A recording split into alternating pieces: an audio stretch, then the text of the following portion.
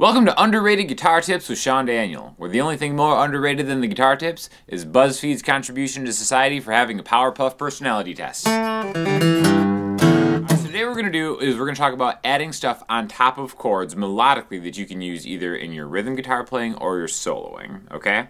So we're going to start with minor chords, and we're going to move on to major chords. It's going to be really cool. First thing we're going to do is A minor.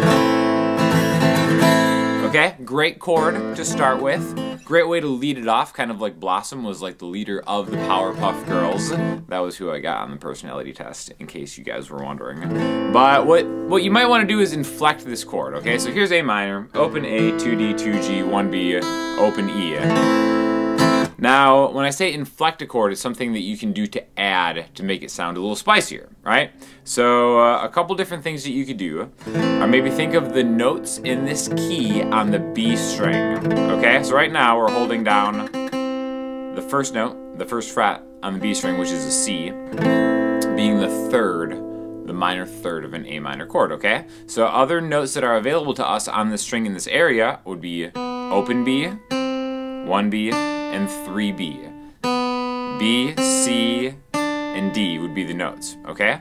Now, you may have already come across songs that use variations of this over this chord, something like...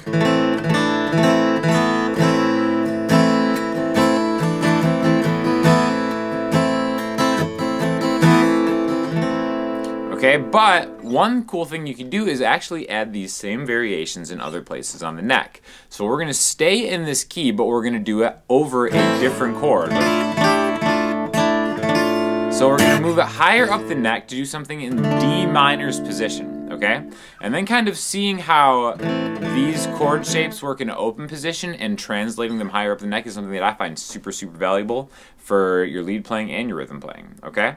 Now, if you've ever played a D minor bar chord rooted on the A string, it looks like this. So 5 on the A string, 7 and 7 on the D and G string, 6 on the B string, and then optionally if you want to get that 5th fret on the high E string, you can.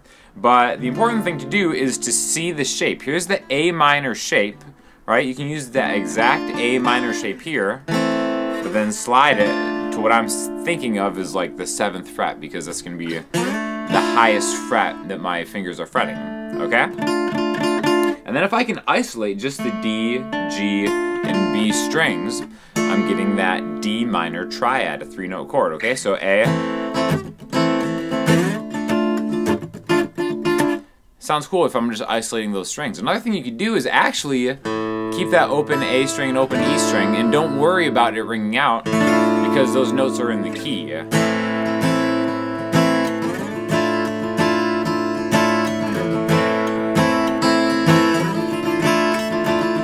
Which I think is easier than going A minor to D minor. It does have a different sound, but it's good to have just both of them under your belt. Or even A minor to D minor in an open position. And we can do this for the other minor chord in this key, which would be E minor. So all we have to do is go from this D minor, D sharp minor, 2 frets higher, and now we have a much higher up the neck example of an E minor chord, okay? So it's always good to have variations, and we're going to talk next just about how you can kind of turn these into licks and stuff, right?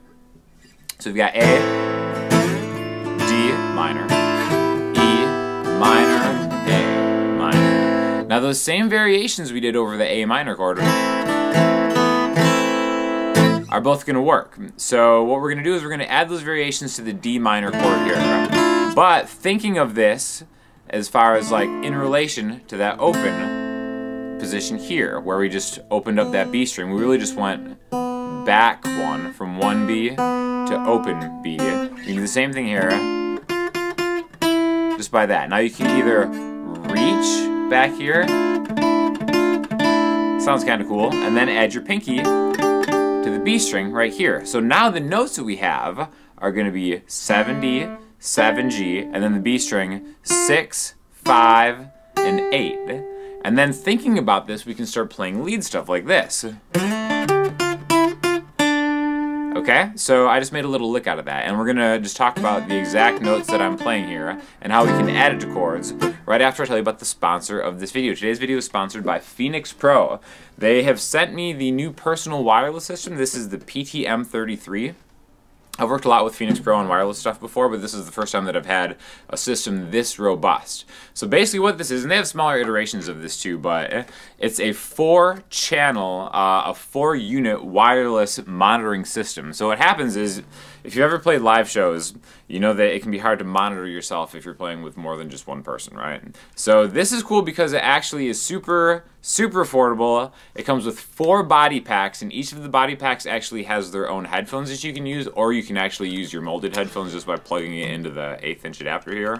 So again, these are battery powered, and the nice thing is there are 4 different inputs on the back of this, so you can have 4 different mixes going to 4 different monitors. It's perfect if you're playing in a small band or even like some kind of like worship type setup, and never before has something like this been so accessible. So again, it's cool.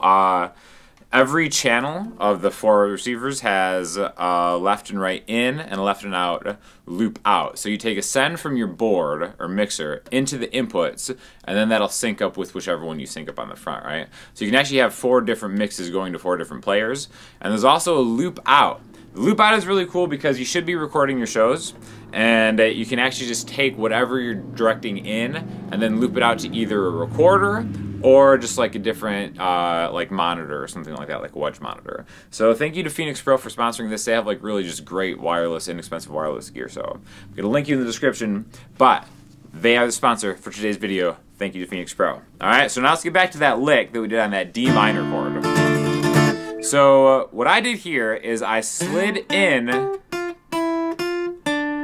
to the higher part of that shape. Okay, so remember when I said I'm taking that A minor shape like that, where the 7th fret on the D and G string, that's going to be in my mind's eye where the base of that A minor is. Now I'm going to use my pointer finger to do it differently because I get a little different of a tone and I'm a little stronger with this as far as sliding goes. An underrated move, sliding from the D string into the G string, which again is going to be the 5th to the root note. This is actually the root note, D. Slept on move, just like Blossom is slept on. Actually, Blossom's not slept on, I'm sorry. Bubbles is slept on as a member of the Powerpuff Girls. And Buttercup, really. Blossom gets a little too much credit for being the leader when, you know, we don't have to go there. But anyways, that's the beginning of that lick. We just go 7, slide into it, and then my pointer finger is right there, 7G. So D to G, and then I'm getting that highest inflection, remember, from where my pinky was in the chord, but now I can get my middle finger to kind of get a little more of that tasty vibrato into a lick like that. So 70, 7G, 8B, I'm backing that up all on the B string, 6, 5, 6, and then 6 to 7 on the G string. And that's more of like a proper lick or kind of a solo thing that you could start right there on that D minor. Okay, so you can kind of see how learning inflections, then bringing them up the neck is something that's actually really important. We could do the exact same thing over really any of these minor chords. Okay, you could even do it on the A minor higher, because remember, this is open A minor. You can go up 12 frets to go to the next octave higher. So I can take it all the way up to this Martin D18. Again, this doesn't have a cutaway, so this is a little difficult. But that's kind of like the highest reach on this guitar specifically, but it sounds really kind of cool. And then you can do the same thing on the E minor, which remember we did here. Now I do want to take a second to talk about this E minor chord and how if we do this lick, it sounds exactly like the other ones, but just in an E minor position. Now the interesting thing about E's spot as in the key of C being the 3rd note, C, D, E, this would be the Phrygian mode, which has what's called a flat 2. So one of these notes is not going to be the same if we're sticking in the key. And this is where you can get some really cool sounds. So if we take this E minor lick, instead of going here, this note right here, the 7th fret on the B string, is actually an F sharp. So if we wanted to stay in the key, we'd have to get this note right here, that 6th note on the B string. So if we actually wanted to stick in this right here, we would want this we would want to have that F note over an E minor, which has a very distinctive sound. So this is a way that you can kind of like use this shape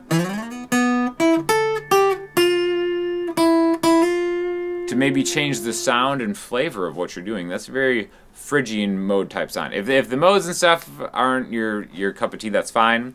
I explain them a lot more in depth in my Patreon, which I'll also link below, because there's like tons and tons of lessons on from very beginner to like more modal type stuff going on.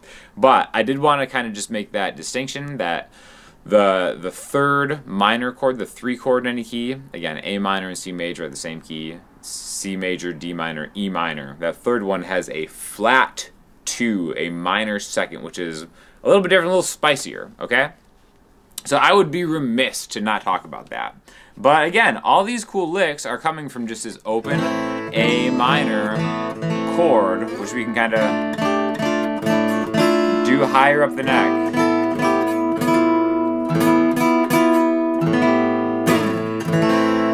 But that doesn't mean that you can't add different cool hammer-ons and stuff and inflections just over minor chords. Let's do a major chord as well. Let's do it in, let's start it in a different key. I want to talk about the key of E major, because there's a really pretty thing that you can do when you drone an open E string and then have a hammer-on inflection in the middle of it, okay? So what we're going to do is going to sound like this.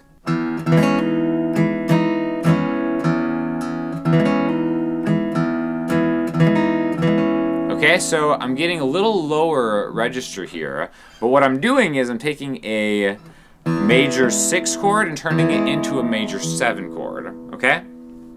So what do you mean by that? It's the same kind of idea as inflecting open minor chords, but now we're just taking it in more of a 7th chord approach. So again, one of my favorite chord voicings is this right here. I've got open E, 7 on the A string, which is another E. And then I have 6 on the D string and 8 on the G string.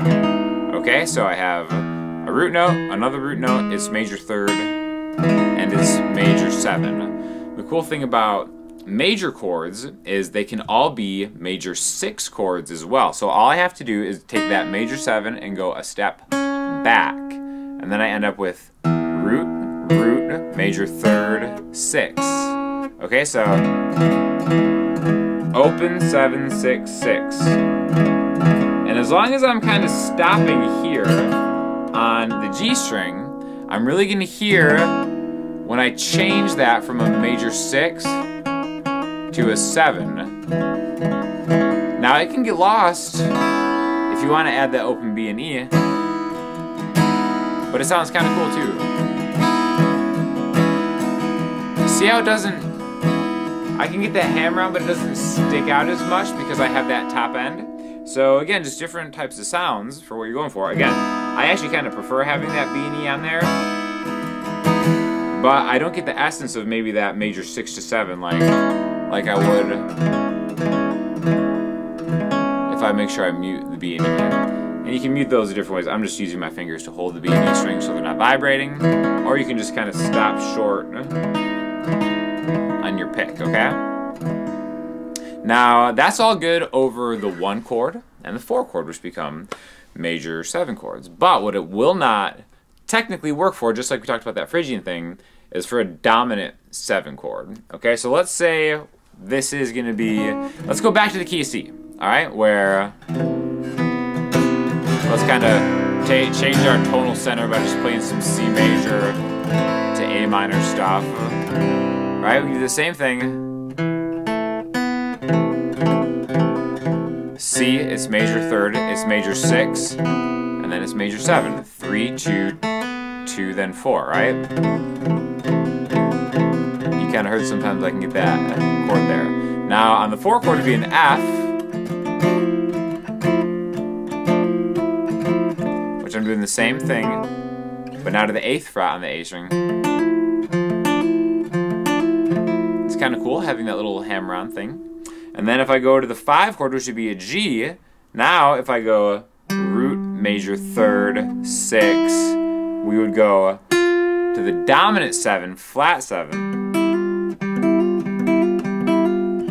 See, because if I did this, it would be an F sharp instead of an F. Just like we did with that E minor, having an F over E minor. So, again, these are just little tips that you can use to kind of keep things in the key. Major 6 to dominant 7. Major 6 to major 7.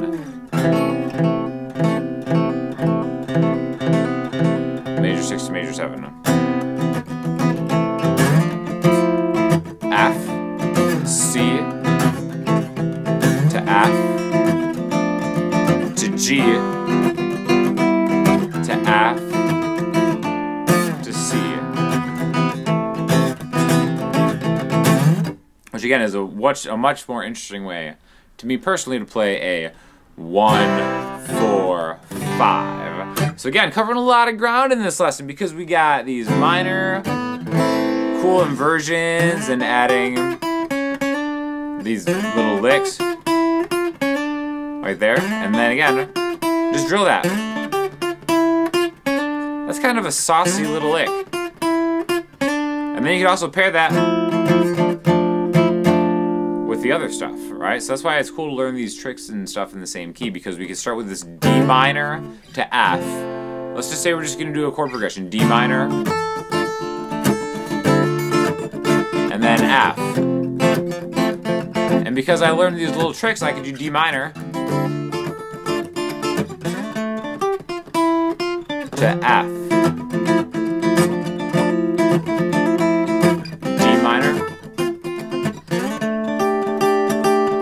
F. So you can tell that, like, just knowing this can get a little more advanced if you are a little saucier with it, but it all comes from thinking of inflections on top of a chord, adding that last note on top, and then just changing it up. And there's really no limit to what you can do with it. That's why I think it's like a super underrated thing to do, to think of like how you're affecting your open chords and then translate that more into your playing through the neck. Sounds really good, just like the quality of a Phoenix Pro personal monitoring system, PTM33. Check out the link in the description. Thank you so much to them for sponsoring the video. Thank you guys for watching. If you have any comments or questions, hit me up in the comment section, Instagram, or the website, and I will talk to you later. Thanks a lot.